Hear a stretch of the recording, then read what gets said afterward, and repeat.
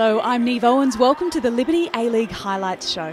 Canberra United absolutely owned February, taking all 9 points from the 9 on offer as their late push for a spot in the finals continues. So let's head to McKellar Park to kick off round 16.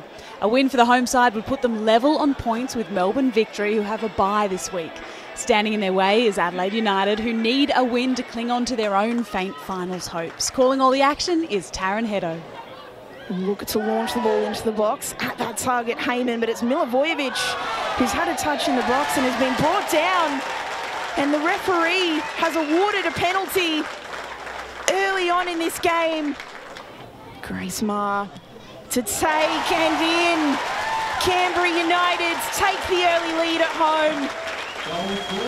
And as things stand, they are equal on points with fourth. This late charge to the finals has taken another step. Grace Maher, launch it long, and Nikki Flannery in some space. Can she find option? She cuts it back, a shot deflection and in! Was the final touch off Michelle Heyman? It was her 80th goal for Canberra United. Her 92nd in the A-League Women. Ball over the top now, and a shot, and it's in! Wonderful from Adelaide! And it's Katie Bowler with her first A-League Women's goal in her first start, and there is life in this game yet. Be very tight to the keeper, Sasaki. She'll swing it in on the penalty area. McCormick with a free header over the crossbar. She should have hit the target there, Jenna McCormick, and she knows it. Long diagonal, looking for Flannery. Wonderful touch from Nikki Flannery. She'll launch it into the back post. Heyman! Michelle Heyman does it again! A diving header from Michelle Heyman restores Canberra's 2-goal advantage. Ball in now for Adelaide. Back post header, and it's a goal! Another goal in this game. Can you believe it? It's Mariska Waldes. Jale now, long throw. Milivojevic chasing it down. Waldes bundled over. Milivojevic cross back post. Flannery couldn't get the header under control. Grove was beaten.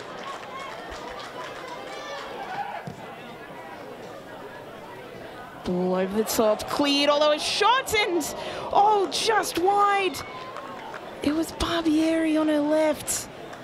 A golden opportunity.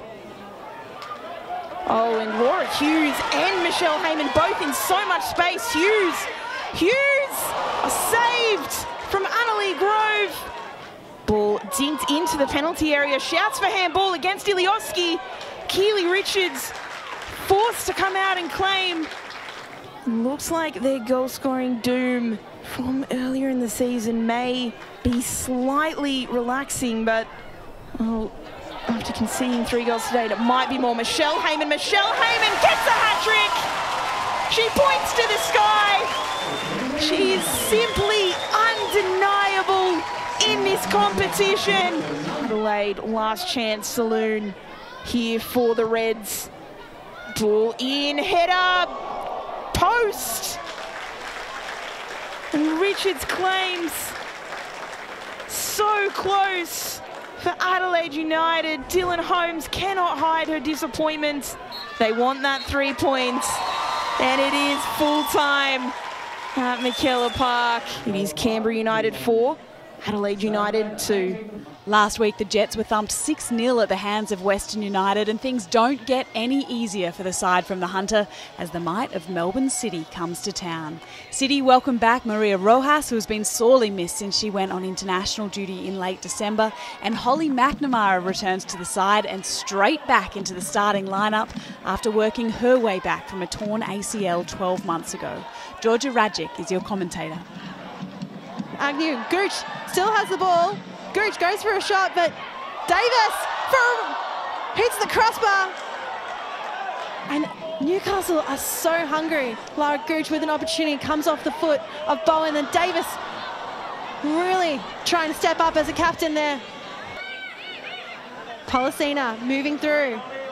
Finds McNamara in the centre of the box. McNamara, she squares it back. Policina hits the crossbar. Rojas! Who else but Maria Cote Rojas? She's back in the Liberty A-League and she scores for Melbourne City. And a team goal in the end for Melbourne City. Their players who have returned, Holly McNamara and Maria Cote Rojas, they team up for this goal. Grosso on the wing. McNamara is there. Grosso tries to have a shot. Just goes over the top. Julia Grosso, she's yet to score in the Liberty A-League. But that very well could have been her maiden A-League women goal.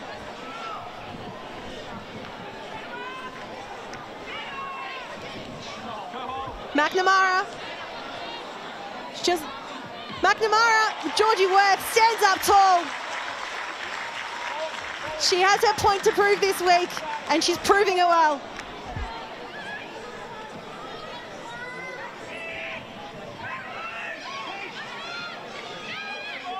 An attempt there, and another save and a double save from Georgie Worth. She stands up tall. She is applauded by her defenders.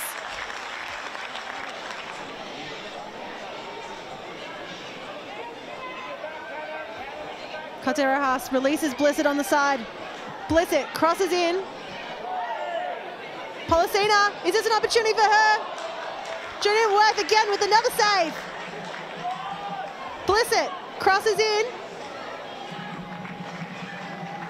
And it will be a Melbourne City corner.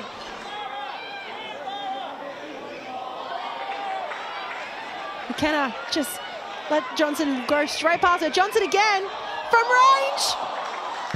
She saw what Hannah Wilkinson just did and said, why not let me have a shot at it too? Cote Rojas. Wilkinson to McKenna, just steadily moving the ball down and across the pitch. Torpy goes for the cross. And Wilkinson, Policina, what can she do here? Policina! And Rihanna Policina has scored Melbourne City's second goal of the day. A brilliant curling effort.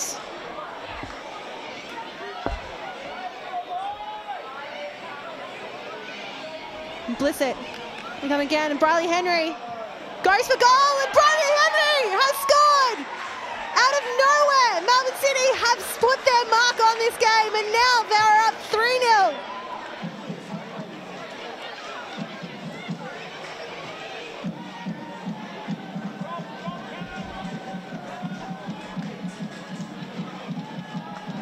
Policina goes again, hits the crossbar. Hannah Wilkinson with the follow-up. And it is a fourth goal for Melbourne City. Hannah Wilkinson on the follow-up from a shot from Rihanna Policina. And they have 4 on the board today.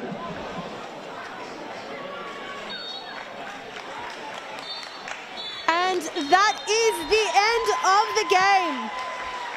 Melbourne City, a dominant performance in possession and shots. Newcastle Jets, a strong defensive performance in them. It is Newcastle 0, Melbourne City 4.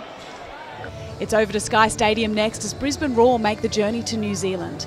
Last time these two faced each other, we were treated to a 3-3 thriller. But the visitors are without 2 Matildas today, with Katrina Gorry and Larissa Crummer out injured.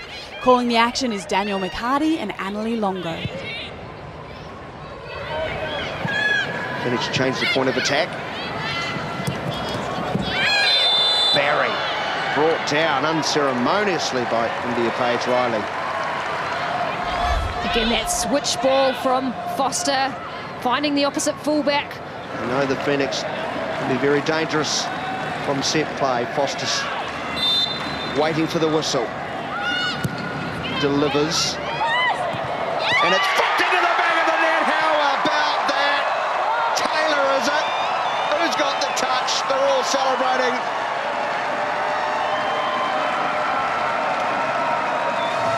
It's come from a set piece again.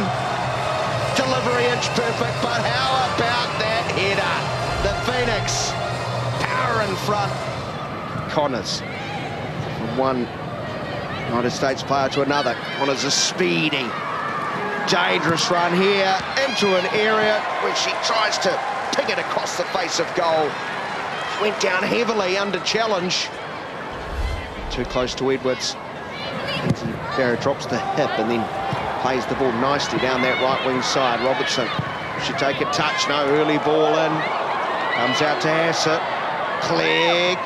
She cuts back. She shoots near post. That's a very good reaction save. Strong right hand turns it around the corner and keeps the score at 1-0. The Phoenix have not put them away just yet. Not. Great ball forward. Foster trying to get there.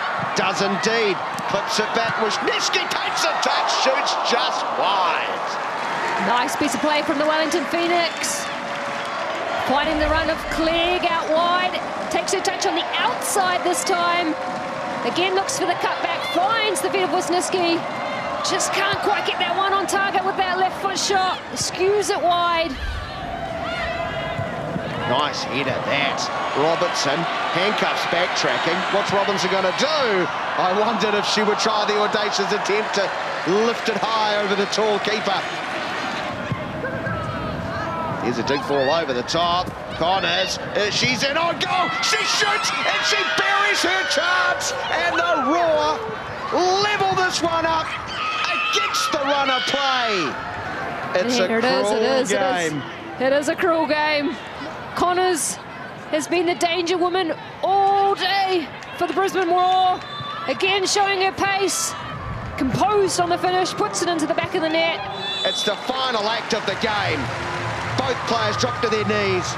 The faces sum it up. It's a result neither of them would have wanted. That finishes the Wellington Phoenix 1, Brisbane Roar 1. Join us after the break as we conclude the highlights from the Liberty A-League.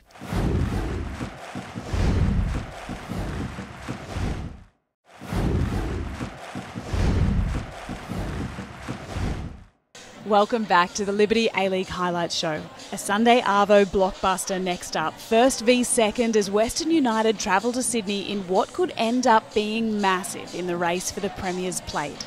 Western United are 6 points clear of Sydney in second, but the Sky Blues have 2 games in hand. Teo Palizzeri and Grace Gill call the top-of-the-table clash. Real physicality from Keane, able to shrug. Charlotte McLean now takes on Delaharp, switching through the box, and it was a tap-in chance for Western. And Danielle Steer smacks the turf in frustration because she knows that should have been 1-0 to the visiting team. Taranto was there, and the knockback didn't arrive before Tobin did. And now Sydney FC in a really stretched game. They can flip the field here. It's 3-on-2, a question of execution. Courtney Vine to the edge of the box. And now Hawkesby in space! Saved by Beale onto the crossbar! Thrilling end-to-end football. Well, that is some counter-attack there from Sydney FC. Vine to Tobin.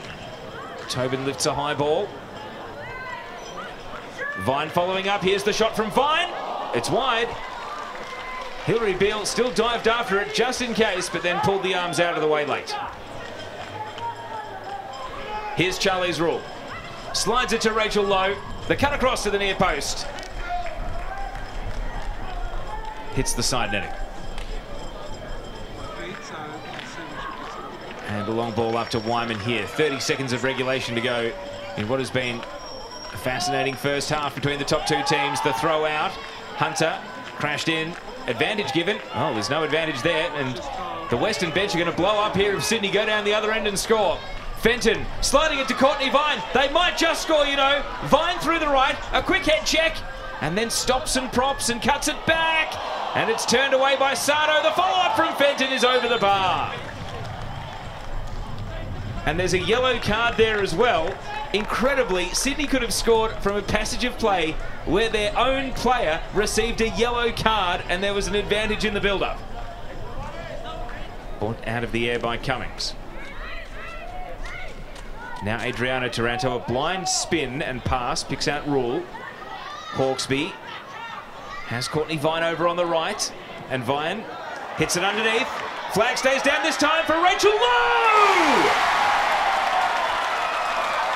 Sydney strike in the battle for the premiership. And it's Rachel Lowe that puts the Sky Blues into a 1-0 lead. Well, what a cool, calm, composed finish that was from Rachel Lowe. A wonderful early ball through from Courtney Vine. Rachel Lowe, she's had a little look up, assessed her options, and that is a really neat finish.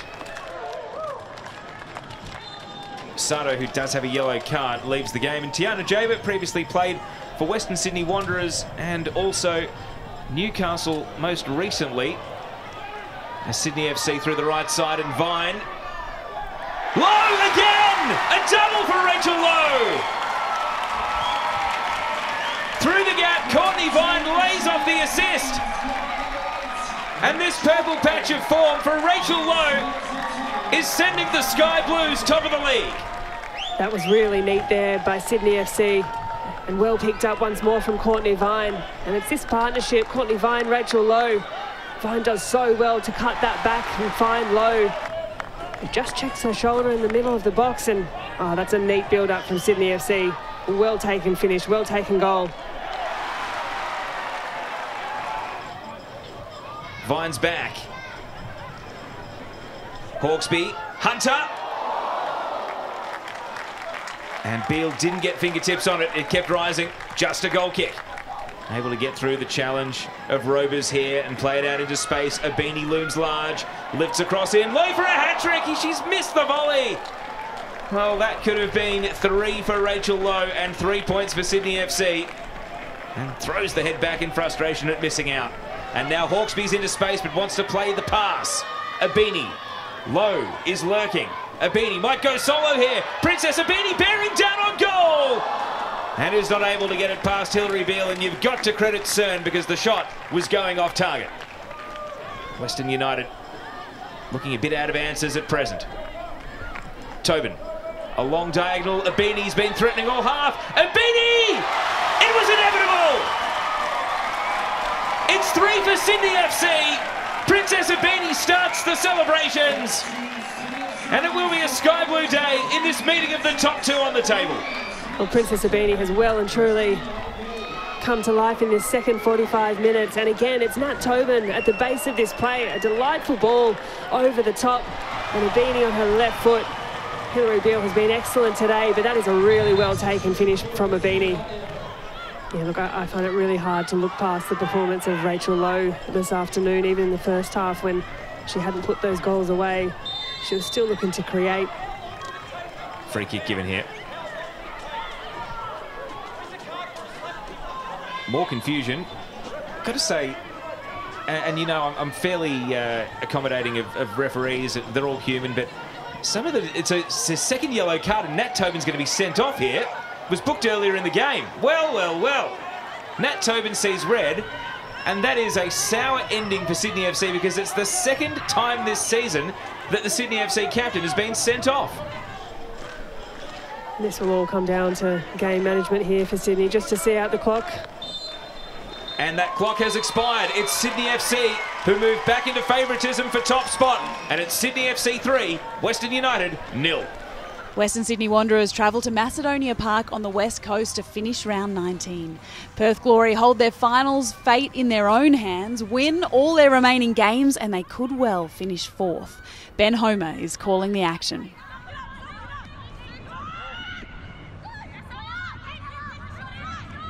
Sophie Harding off the crossbar. Well, we saw that last week from Harding. She rattles Perth's cage very early on. Serena Bolden just getting in behind for the moment. Let Falletta keeping an eye on her, and Bolden will shoot and flashes across the face of goal. She'll very nearly have the most appearances as Claire Hunt. That's a poor turnover. What an opportunity here for Sakalis. Lays it off to Hinson. And Perth Glory so close to opening the scoring, and it would have well and truly come against the run of play. And it was Claire Hunt, the captain, just trying to run it out of defence. The more dangerous opportunities, you'd probably hand that to Western Sydney. Hinson had a good opportunity for Perth Glory. Harrison just opens up here for Amy Harrison. Just wouldn't drop fast enough for the former Matilda.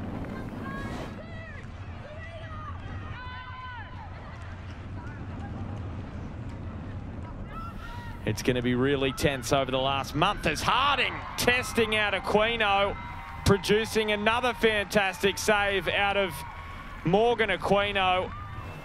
Hannah Lowry bending it in dangerously again, that time a little too close to Bloomer.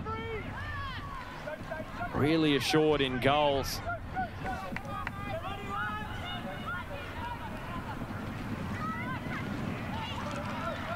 And now turned over by Western Sydney. Real chance here for Perth Glory, and there is the opening goal. And can you believe it? For the first time in the Liberty A-League, in match number 90, Tash Rigby has scored, the captain. And what a moment to put Perth Glory in front. Harding. And Sophie Harding striding towards goal. After the intervention from Serena Bolden, she pushes it wide. She was dinking it into space. Anton put under pressure. Harding is off. Sophie Harding, she deserves a goal. She's not going to get one, but she's going to get a penalty.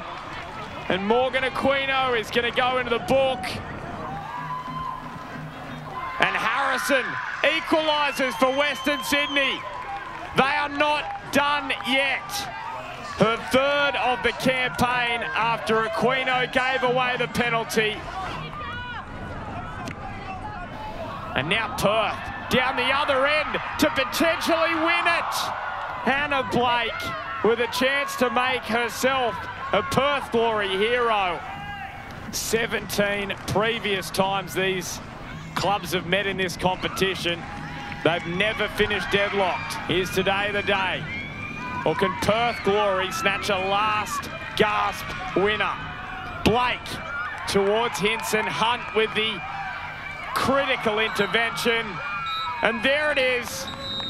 It is history in the Liberty A-League. The first time in the competition's history.